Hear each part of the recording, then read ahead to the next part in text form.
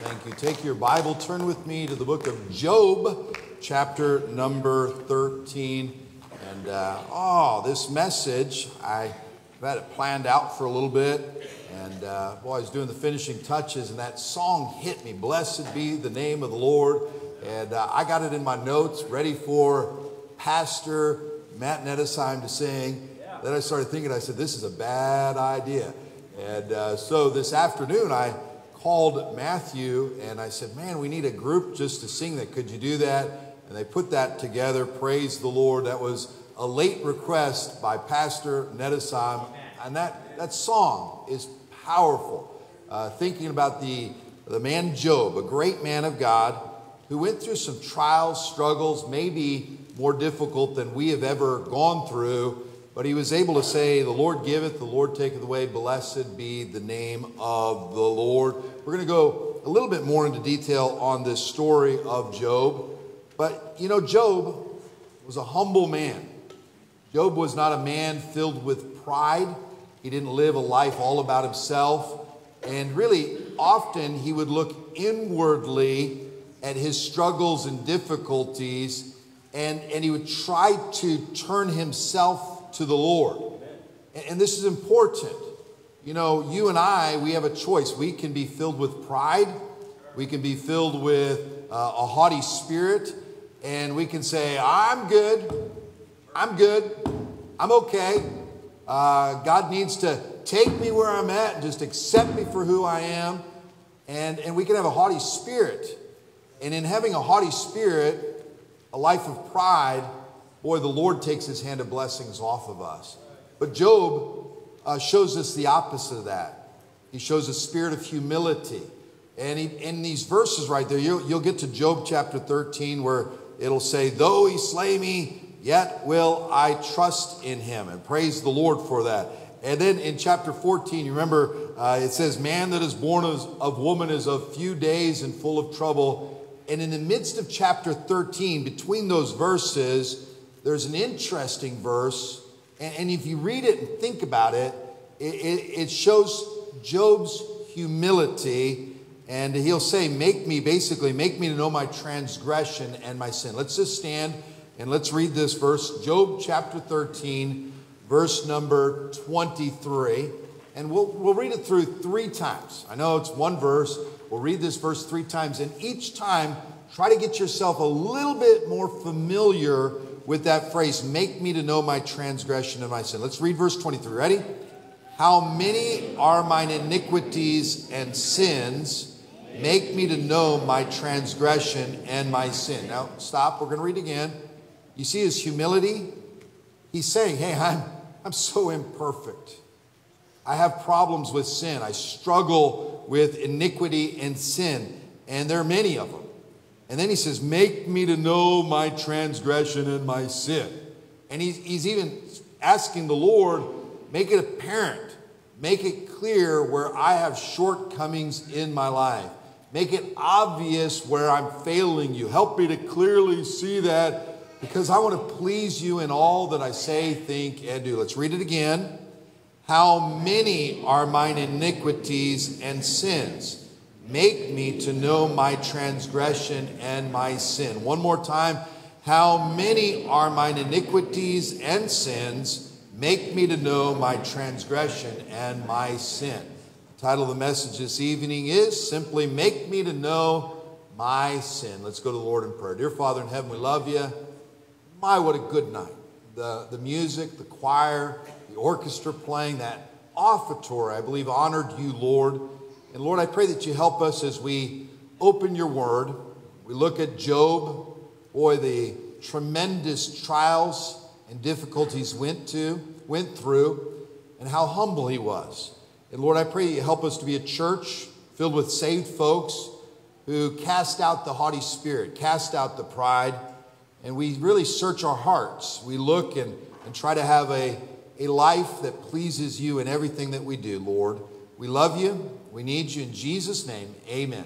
You may be seated. Make me to know my sin. And if you would like to follow along a little bit, if you go back to Job chapter 1, I just want to fill in some of the details of the life of Job. An amazing man of God. Amazing. Really, one of the mountain peaks of scriptures is Job chapter 1 and 2. And I'll tell you what, I get emotional when I read it. I read it, and you know the story of him losing his wealth, and he loses his health, and his wife goes and says, why don't you curse God and die? And man, it hits me every time. Like every time you get there, and even studying for this, it made me cry. And thinking about all the struggles and difficulties that Job went to. And you look at verse number 1 there was a man in the land of what? Uz. And, that's interesting. Uz. And, in the book of Genesis, there was Huz. It says his firstborn, and Buz, his brother. And so you have Huz in the Bible, you have Buz in the Bible, and you have Uz in the Bible. If any of you ladies have triplets, it would be neat to have Huz, Buz, and Uz. Amen. And there's hope right there, I guess, someday for that. But there was a man in the land of Uz whose name was Job, and that man was perfect and upright, and one that feared God and eschewed evil. And you look at Job, that word eschewed, he shunned and he avoided evil. And here's a man, and he's living in that land of Uz in the east, and man, he's a man that fears God. He's perfect and upright. He is living day after day trying to please the Lord. And it's interesting, the Bible said that he eschewed evil. He didn't run to sin, he ran from sin. And you can see him maybe going to the local Kroger or the local grocery store. And as he goes to the grocery store, he knows that he wants to get a thing of bottled water. And he about enters that aisle right there. And then all of a sudden he enters and realizes, man, this water's on the same aisle as all this alcohol. I don't want to walk through that. And so he steps around, and maybe nobody else in Uz is convicted about that, but certainly he doesn't want anybody to think he's in that aisle, and he eschews evil. He shuns it. He runs from it, and he goes back around. And you can see him making decisions like that. Some would say, you're a little over the top, Job, but he was a man that eschewed evil. He shunned it. He stayed away from it. He guarded himself. And as you continue to read in verse number 2, it talks about 7 sons and 3 daughters. He had great substance, 7,000 sheep, 3,000 camels. What do you do with 3,000 camels? But he had 3,000 camels. Think about the mess of cleaning up after 7 or 3,000 camels. 500 yoke of oxen.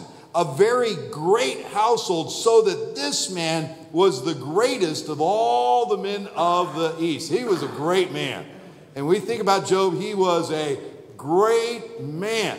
God's blessing was upon him. He's living for the Lord. He's perfect and upright.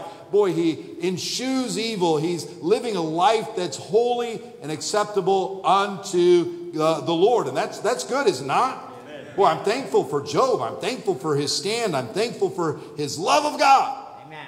Now, the story continues, and he's worried about his children. Worried, or he's concerned about his children. He loves his children. He has a relationship with his children. His, I believe, 7 sons and 3 daughters. And the Bible says that Job sent and sanctified them and rose up early in the morning and offered burnt offerings. Then it says, it may be that my sons have sinned and cursed God in their hearts. Thus did Job continually. He really was concerned about his sons and his children not living for the Lord. And so he'd get up in the morning and he would go to the Lord on their behalf. God, boy, my son. God, my daughter. Boy, I want them to serve you. I want them to live for you. And Lord, you need to protect them and help. You can see him praying for God to make him a good father.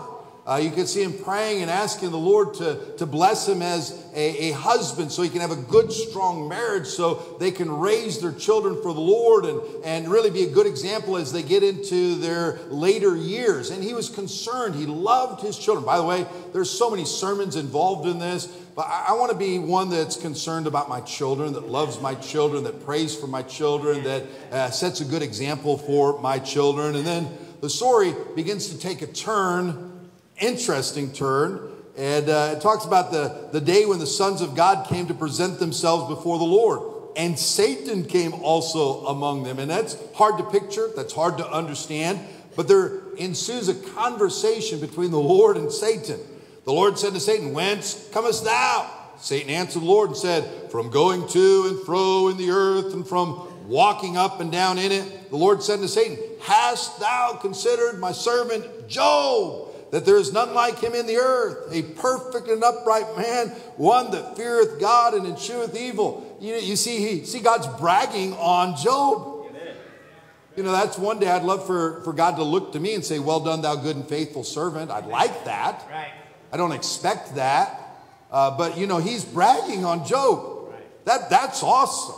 That's amazing that God looks and he says, that's my man right there. That's Job. Boy, he's living for me, living for Jesus, a life that is true, striving to please him in all that I do. Job's living that way. Amen. And, oh boy, then things changed. Satan answered the Lord and said, doth Job fear God for naught?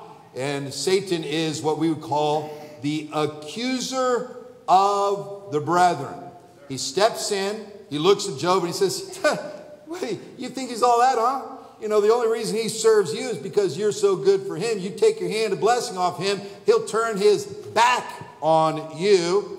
And he continues, "Hast thou made a hedge about him and about his house and about all that he hath on every side?" And the story begins to change. God says, go ahead and you can do what you will to Job, and go ahead. And next thing you know, boy, his servants are slain with the edge of the sword. A fire from heaven falls and burns up the sheep and the servants, and they're consumed. And the Chaldeans begun to fall on their camels and carry them away. And then next thing you know, his sons and daughters all die. Well, you read that. And that happened. That happened. Imagine you in the place of Job. "I'm living for you, Lord. Woo! Man, you blessed me, Lord. Man, it's good serving you. Look at all of the blessings. Look at my 7 sons and 3 daughters. Man, my 3,000 camels. Life is good." He goes and prays that morning. And next thing you know, things change, and they change quickly.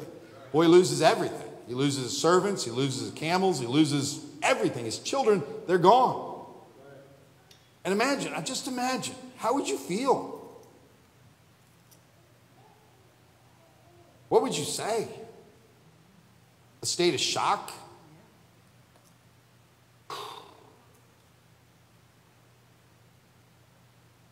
Tells us in verse 20, "Then Job arose, rent his mantle, shaved his head, fell down on the ground, and worshiped."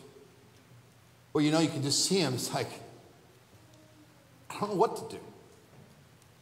Just gets down on the ground and begins to worship the Lord. And the words that he says, "Naked came I out of my mother's womb, naked shall I return thither." And I don't think he said it haughty. It's just naked I came out of my mother's womb, and naked shall I return thither. The Lord gave, the Lord hath taken away. Blessed be the name of the Lord. Now, I don't know if I could do that. I don't know if I have a heart for God like I wish I would. I just don't know. I don't know. You know, and you'll read a little bit later, and we're going to take the time to do it, but his wife had a different thought on the whole process right there. And, you know, and there's some conversation between Job and his wife we'll get to, but that's where that song, you know, "As the sun rose that morning on the day of Job's trial, he rose up to serve God as any other day, bound and determined to live in God's favor, and nothing would stand in his way." I don't know if I got it right, but it's okay. "Then the messengers came one by one with their stories. In just a few moments, Job lost all he had, great wealth and riches, the health of his body, and even his children were dead." And then the song turns and says, "The Lord giveth, the Lord taketh away. Blessed be the name of the Lord. I've served him before, and I'll serve him again. Blessed be the name of the Lord. You know, our sermon's from chapter 13. But to understand 13, we've got to understand who he was. I'm not Job. I really, I know we look to Jesus, the author and finisher of faith, but man, Job's a godly man. Amen. He's a great man of God. Amen. And the story continues, you know, not to elongate it, but in all this, Job sinned not nor charged God foolishly. It would have been foolish for him to charge God. It would have been foolish for him to turn against God. It would have been foolish for him to be angry with God. By the way, it's foolish for us to ever be angry with God. Because God's in control. God knows what he's doing. But in my weak state, sometimes I question him. Job didn't. He's a better man than me. Chapter 2, sons of God came to present themselves before the Lord. Satan came also among them to present himself before the Lord. The Lord said to Satan, hast thou considered my servant Job? Did you see what just happened? Woo! Blessed be the name of the Lord. Didn't you hear it? Didn't you hear it? He feareth God and sheweth evil. Satan answered the accuser of the brethren and said, skin for skin. Yea, all that a man hath will he give for his life. Put forth thine hand now and touch his bone and his flesh, and he will curse thee to thy face. The Lord said to Satan, behold, he is thine, but save his life. So went Satan forth from the presence of the Lord, smote Job with sore boils from the sole of his foot unto his crown. You can almost see him lying there, a mess. Well, lost everything. Now his health's gone. He's a mess. Physically, boils. Doesn't feel good. Boy, pain, struggle sleeping, difficulties, all of that. He took a potsherd to scrape himself withal, and he sat down among the ashes. And then verse 9, it says, then said his wife unto him, dost thou still retain thine integrity? Curse God and die. Job's wife came before him to voice her opinion. She said, you should end it. Just curse God and die. Job rose from the ashes. He looked toward the heaven. He brushed back the tears in his eyes. The Lord giveth, he taketh away. Blessed be the name of the Lord. I've served him before, and I'll serve him again. Blessed be the name of the Lord. Now, I probably, and I don't mean to say this, but in truth, I would probably be more like the wife than him. I don't like saying that. It's embarrassing saying that, but I know how weak I am. And we would like to be where Job is. Sometimes we're not. His wife was a real help. But he said to her, thou speakest as one of the foolish women speaketh. What? By the way, when I speak that way, I'm foolish. When I speak that way, or even if I think that way, I'm foolish. Foolish. And you look at the way he said that. You speak as one of the foolish women speaketh. What? Shall we receive good at the hand of God, and shall we not receive evil? In all this did not Job sin with his lips. Now that's the backdrop to the story. And then he gets his three friends that come. And, his friends, in verse number 11, Eliphaz the Temanite, and Bildad the Shuhite, and Zophar the Naamathite, for they had made an appointment together to come and to mourn with him and to comfort him. And you begin to read the story and the interactions, and you get to chapter 13. And remember that verse we started with. Job gets up in his speech and really is telling these three friends, though he slay me, yet will I trust him. After all the dialogue, he's saying, listen, it doesn't matter. Boy, if God wants to take away things, and he's not only he's not worried about himself, he's trying to help these three understand the power of God. He's trying to help these three understand that God's in control. In his weakness, he's trying to help these people understand that our God is King of kings and Lord of lords, and everything's all right. He's a good man. He's a good man. Then you get to the sermon, chapter 13. If you look at this verse again, chapter number 13, and look with me at verse number 23. Job, who's a great man, says, how many are mine iniquities and sins? I want to just take Job and say, what are you talking about? Job, you're about as good as they get. What do you mean, how many are your iniquities and sins? Don't you understand what you just went through? Don't you understand the difficulties and struggles that you got up and you stood for God? But Job thinks differently. He knows how imperfect he is. He knows inside of him is that sinful flesh that we all have. For all have sinned and come short of the glory of God. And he says those words that we all need to be reminded.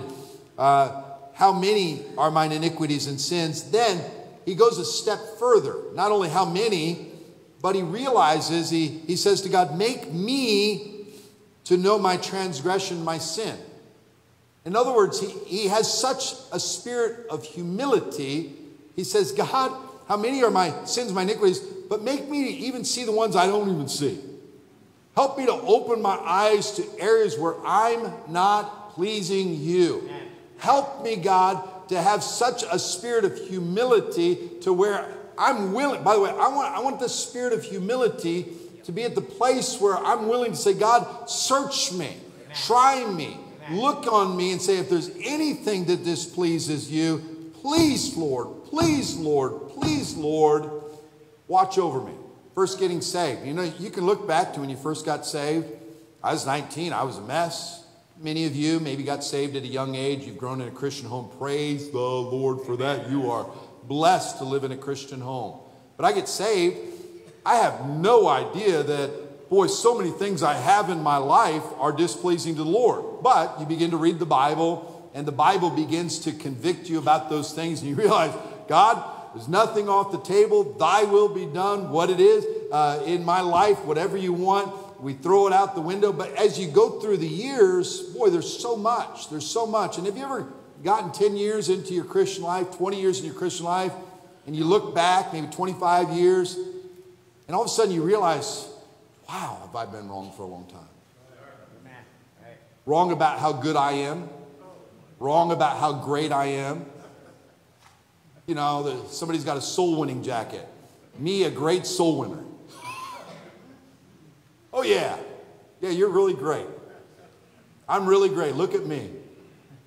We're not. And Job didn't have that attitude. He had a spirit of humility. Make me to know my sin. Make me to know my sin. Make me. It's humility. If you'll go over to Psalm chapter 19.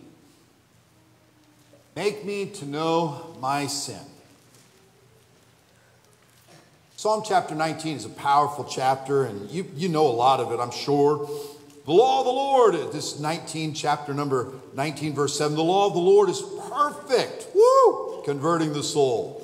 The testimony of the Lord is sure, making wise the simple. The statutes of the Lord, and speaking of the Bible, all these verses right here are about the Bible, the power of the Bible, how they lead you to getting saved. They lead you to making good choices, to rejoicing the heart. The commandment of the Lord is pure, enlightening the eyes. The fear of the Lord is clean, enduring forever. The judgments of the Lord are true and righteous altogether. Then this is the way our attitude should be. Moreover, to be desired are they than gold, yea, than much fine gold, sweeter also than honey and the honeycomb. Moreover, by them, that's God's word, is thy servant warned, and in keeping of them, that's God's word, there is great reward. We all agree with that. We agree with that? Amen. Boy, the Bible, woo, man, it's a glorious book, a wonderful book. Praise God for his guidance and direction. It's Bible study. We understand that. And by following the word of God, there's great reward. Then verse 12 happens. Who can understand his errors? Cleanse thou me from secret faults. When we think about that word secret, cleanse me from my hidden faults, my unknown faults, things that I don't even know I'm doing wrong. That's David. That's David, a man after God's own heart. At this period of time, there's such a spirit of humility. He knows the power of God's word, but then he asks God, he says, God, help me to see things in my life that don't please you. Now, I'm going somewhere. We're going somewhere with this.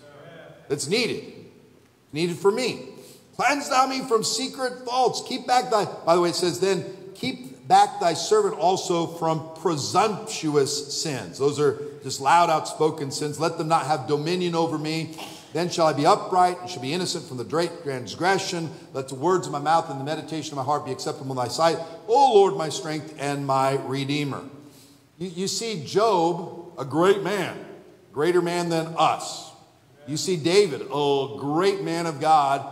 And both of them have a spirit of humility. They don't say, look at how great I am.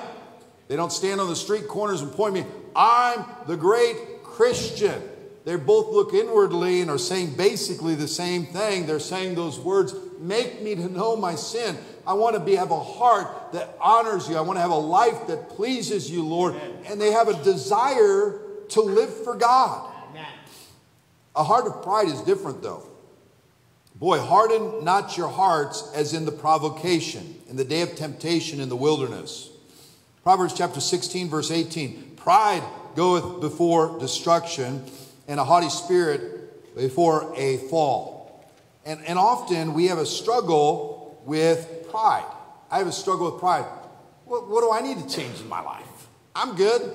I'm the pastor of Chesapeake Baptist Church. I got a family with 12 kids. Serving the Lord. I am the man. I'm not. But I'm saying we can have that spirit. Right. Who are you to say I'm wrong about anything? Don't you know who I am? Oh yeah, Miss Nettesheim. Oh yeah. No wonder you love me. But you understand, that's not a good spirit for a Christian to have. We're to have the spirit of humility. Restore such one in the spirit of meekness, considering thyself, lest thou also be tempted. That's a spirit of humility. Our Sunday school lesson today, wherefore him that thinketh he standeth, take heed lest he fall. That's a spirit of humility. It's found throughout the scriptures. And make me to know my sin. Cleanse thou me from secret faults. The world, by the way, gets farther and farther away from biblical values. And the more we as Christians stick out like sore thumbs. And we dress differently, talk differently. We have different values, different morals. A new convert comes into our church. Like, where did these people come from? They've never read the Bible. They have no influence from the Bible. They don't have any understanding about the Bible. They're like, whoa, where did you guys come from? And then think about the battle that begins to rage inside of them. I've never done it that way before. And they have a choice whether they get into the Word of God and allow the Word of God to be able to cleanse them, to wash them, to direct them, to guide them. They have to make serious decisions about their friends. They have to make serious decisions about every aspect of their life. And you know, the only way they're going to make it is humility. It doesn't matter the way the world goes. It matters what God says. It doesn't matter what my friends say. It matters, thus saith the Lord. It doesn't matter what anybody does. It matters the Word of God. Amen. By the way, you know, probably that's the way you've been. That's the way I've been. But it's easy to slip back. Easy to go back. I got it all figured out. I'm Matt Nettesheim. I'm Matt Nettesheim. And I've said that before. I'm not trying to park there. But that's the sermon. I'm not preaching necessarily to a new convert. I'm preaching to us tonight. Because sometimes we drift back to that place of pride. We've got it all figured out. What we're going to do with our lives. What we're going to do with everybody. And we never ever make statements, make me to know my sin. We never make anything statements like, hey, Lord, help me, cleanse me from those secret faults. And in doing so, I believe we miss out on a better blessing, a blessing or having God's hand upon us. I don't know how to describe that, But I think that one of the reasons Job was looked down and said, that's my man, my God, because he had a spirit of humility. Amen. Spirit of humility. You know, I want our church. You know, I don't like even ever saying that our church is better than any other church. I think that's dangerous. I don't like that. I want there to be other good churches out there. And by the way, I can't live for another church. I can't run another church. I'm not meant to be another church. I have to pastor this church, be a part of this church. I want our church to have a spirit of humility, not a spirit of pride saying we're better than anybody. I don't think it's right. Sure, there's church, you know, it's just like a sinner. It's like preaching against fornication, all of that, of course. There's bad things that happen. But you understand my point. You understand. So what are we to do? Look over at 2 Timothy chapter 2.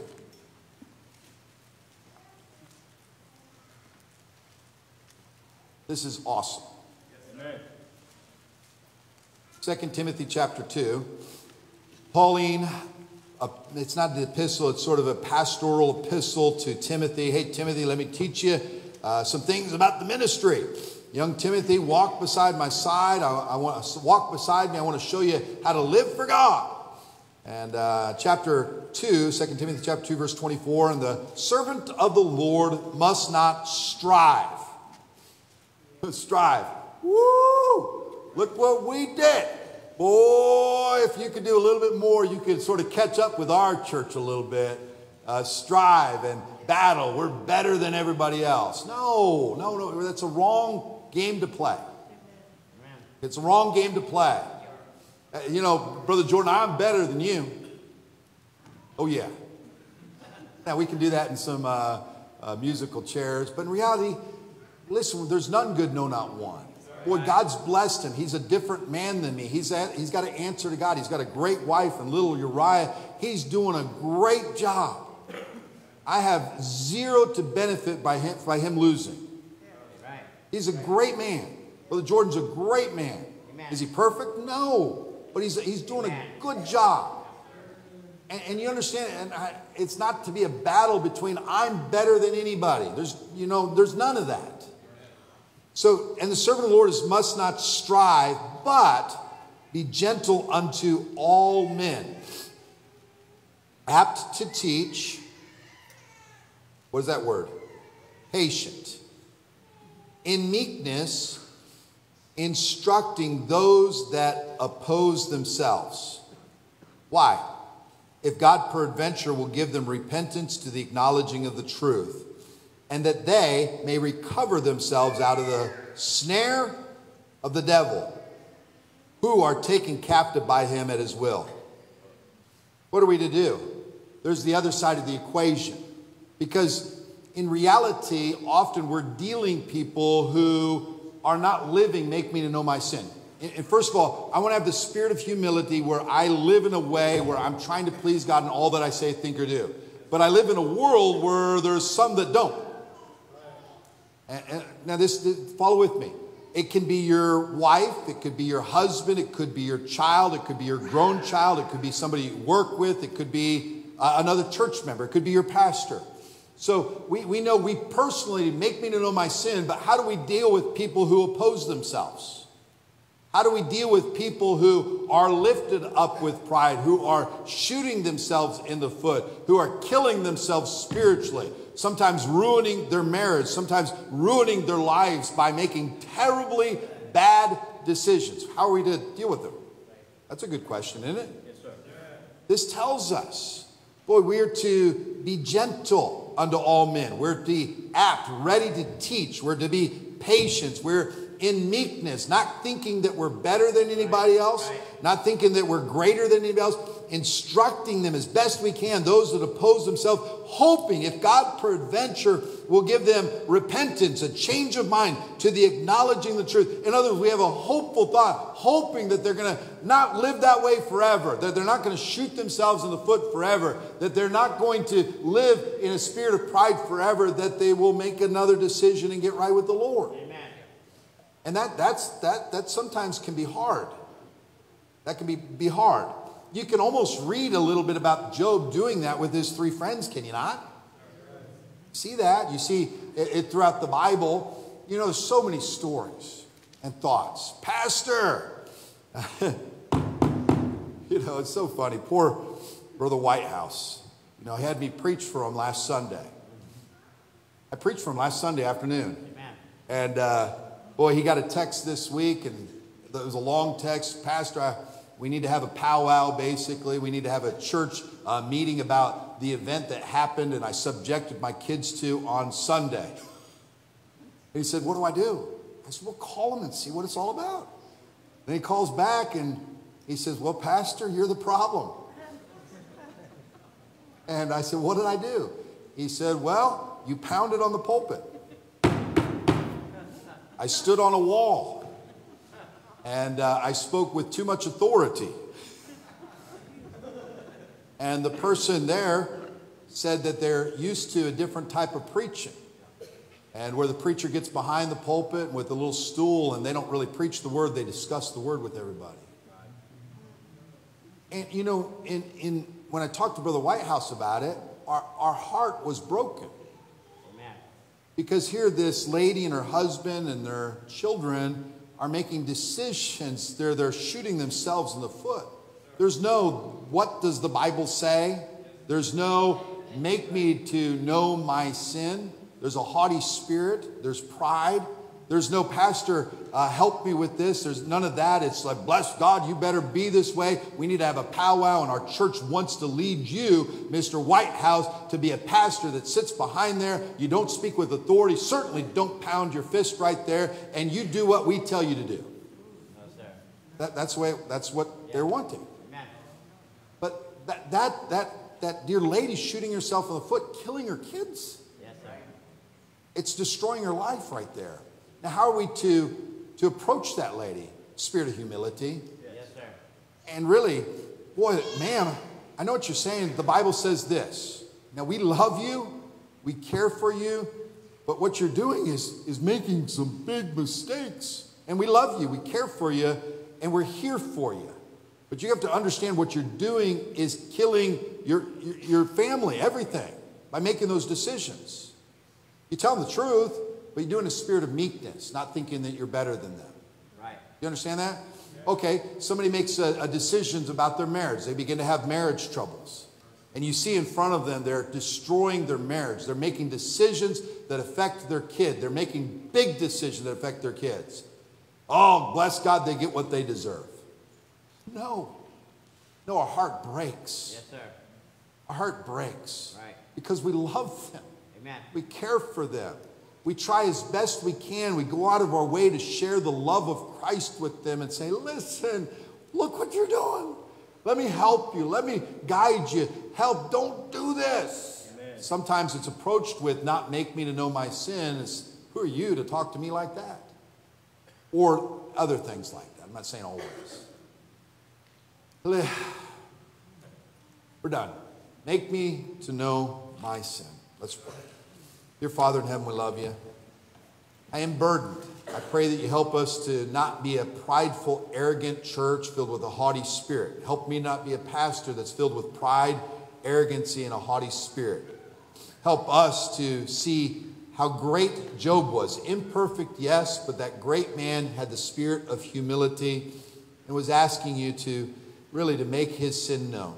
And I pray that you help us as dads, as moms, as sons and daughters, as people that live out in the world but not of the world, have a spirit of humility. Help us to have wisdom as we approach people that are really shooting themselves in the foot. Lord, I pray you bless us. We love you in Jesus' name. Amen. Invitation.